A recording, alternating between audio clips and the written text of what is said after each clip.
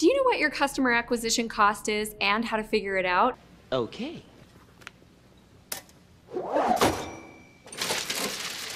You've got 17.5% in T-bills amortized over the fiscal year. If not, you really need to watch this video because this is one of the most important things you can understand in order to make sure you're making the right decisions to make your business profitable.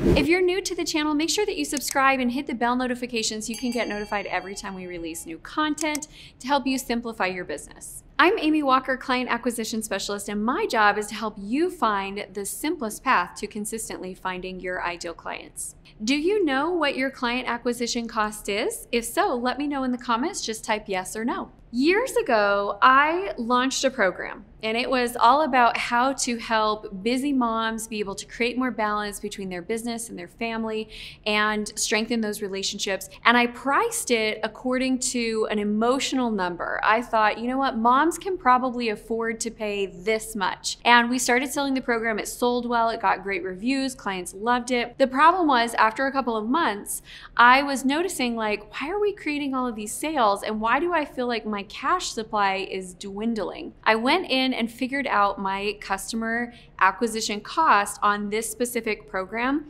And every time I sold the program, I was losing about $10. I had no idea. I was like mind blown when I realized this. It was one of those moments where you look at it and go, what the heck have I been doing?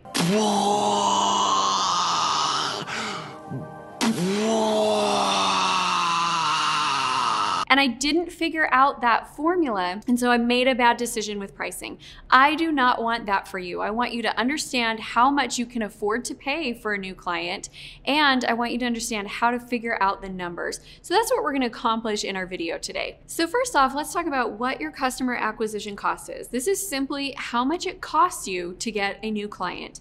And the formula to figure it out is pretty simple. Even if you don't love math, this one's not too hard.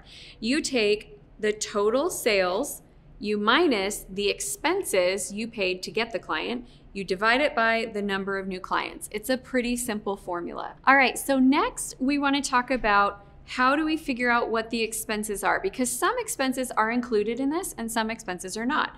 So when we look at the expenses, we're going to look at marketing plus sales. Marketing expense plus sales expense is the expenses that we consider when we're figuring out customer acquisition cost. Some things that we do not take into consideration. Operations is a no. Making sure that we have money for profit, we don't figure that in. And we're also not going to put in our growth fund, which I think every business should have, because there will be times when you want to expand, you want to grow, you need to have some cash set aside for that. So those are all important numbers, they just don't figure into this particular formula. Okay, so let's do an example here. Let's say that you spent $100 on ads and that it generated you $500 in sales, and you closed a total of 20 clients. Now you know you can take 500 minus 100 is 400, divide that by 20. Our customer acquisition cost is $20 in this example. One of the things that I encourage you to pay attention to is both the marketing and the sales cost. In this example, maybe this is something that's very simple, like you're selling a product, you run an ad to it, and then they purchase on your landing page, and there's really no sales cost. But a lot of times, especially with service-based providers, they tend to look a lot at the number of costs per lead, and they'll say, oh, I'm getting $30 of a cost per lead, but they don't understand that it might be costing them $750 to actually acquire the client. And you need to track that number all the way through. It's really important, or you could find yourself just making bad decisions about pricing, making bad decisions about what marketing you're going to invest in. You could make a lot of bad decisions if you don't understand this number right here. So you got to track it all the way through to the end. So there's a couple other things that I want you to take into account as you're looking at your numbers. The next number that is important to understand is your lifetime value of a customer. So there are businesses where the cost to acquire the client is actually higher than the amount that they make on the first sale. That's called a loss leader model. And it's pretty common out there where people will say, okay, I'm willing to spend $50 to get the first sale. The first sale is only $25, so I'm $25 in the hole when I start out. But over the lifetime value of the client, I know that client is going to be worth $3,000 to me. That number is really important to understand because it gives you a longevity perspective in terms of what you can spend and how you can go. However, there's a concern that I have when I see people basing their decisions on how much to spend on getting a client based on how much the client is ultimately going to spend with them. And here's my concern: cash flow. Because if you're losing a lot of money in the beginning, the question is, how long does it take to get them to that lifetime value? I will do and support a loss leader if we can, within the next couple of months, recoup what we lost and be profitable. But if we're talking about it's going to take them 5 years to spend this much money with us, then we could put ourselves in a cash crunch in the beginning simply because we're losing money up front and it's taking too long to get that money back. So I love looking at the lifetime value to kind of give you that large perspective, but I just want you to think about it. You know, don't just get excited about numbers. You have to actually think about what's the story behind the numbers. What is it telling me? And I want to make sure that my business is always profitable. I feel like as a small business owner, it's pretty important that we protect our small business because it's the livelihood of our family.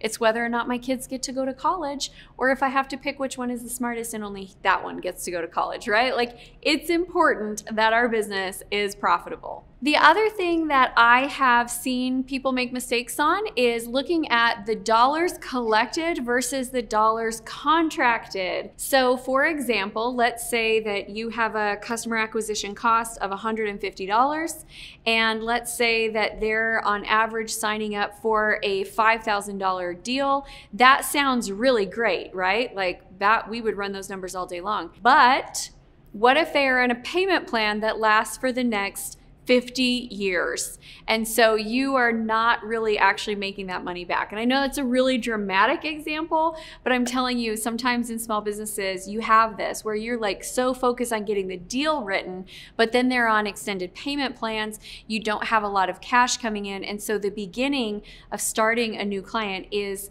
creating a cash crunch. And you might think, oh, well, that doesn't really happen. It does. In fact, a great example of that is in orthodontics. When an orthodontist signs up a new patient for a case of Invisalign, they have to pay a bunch of money up front for the Invisalign. So they have to pay really close attention to their cash flow and monitor their numbers very closely in the beginning because they actually start making their profits over time.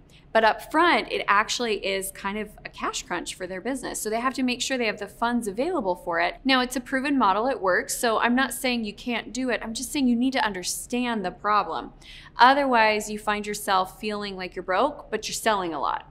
And that is not a fun feeling, my friends. If you're liking this content, I would love for you to let me know by hitting that like button. And if you're looking for more help and support in your sales and marketing, I invite you to come and take our Sales and Marketing GPS. If you know where you are and you know where you want to go, my team knows how to get you there. Business isn't magical, it's formulaic, and it'll take you about 10 minutes to fill out the assessment, after which we'll give you a full 8-page improvement plan, plus you get to actually talk to a real business strategist who knows their stuff and can point you in the right direction of what you should implement first. Thank you so much for being a part of our channel and for supporting the videos.